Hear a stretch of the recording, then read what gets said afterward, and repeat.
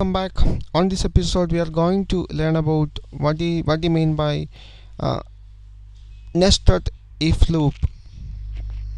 A nested if loop is nothing but there is an if loop within another if loop. Here is a simple syntax of nested if loop. This is the outer if loop and this is the inner if loop. That means the inner loop is placed within the brackets of the outer loop. So if the condition of the outer loop is true one, then the compiler will check this condition, and if this condition is a false one, the compiler will never check for this if loop. So that is it's a simple syntax, and you can easily understand it with the next example. Here I am going to show you another example. Here we read two numbers and a and b. I add one more variable here, c, and read a value for c also. Ask for the user to enter another number, third number. Enter a third number and save it into variable c. Okay, now here I start the first if loop. On this if loop, we check the condition a greater than b. Okay, so if the value of a greater than b, then there is another chance. Here on this program, we are not considering the equality. That means a equal to b equal to c. We provide three different numbers for a, b, and c. Different values for a, b, and c. Okay, so if the value of a greater than b, there is another chance called if a greater than c. Okay, so if the value of a greater than b, compiler will check with that value of a with the variable c. If it is this one is satisfied, here the larger number is a. Of course, a is larger than b and c, so we can print it out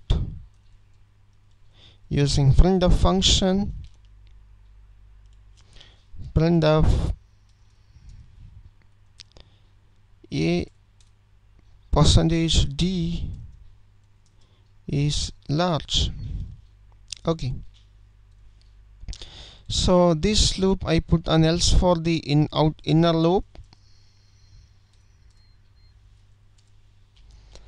Just put an else for the inner loop. That means here c is the large number. So here to check b is here a is greater than b, and we check a greater than c. If this one is false, that means c is the large number.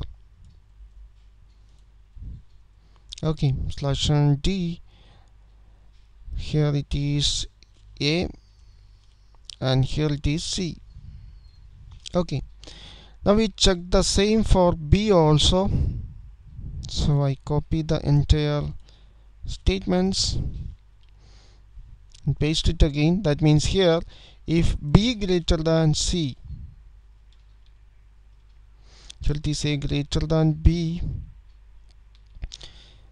Okay, here a statement is missing. If a greater than b, this one, copy that one, paste it here. That means here it is b greater than a,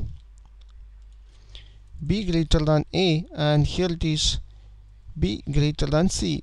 So here the larger number is b, otherwise the larger number is c.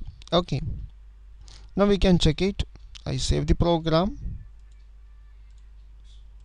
compile it,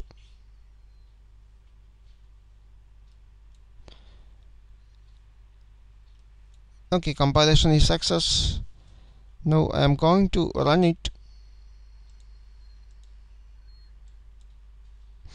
Enter the first number, I provide 9 for a, and the second number 4 for b, and enter third number 2.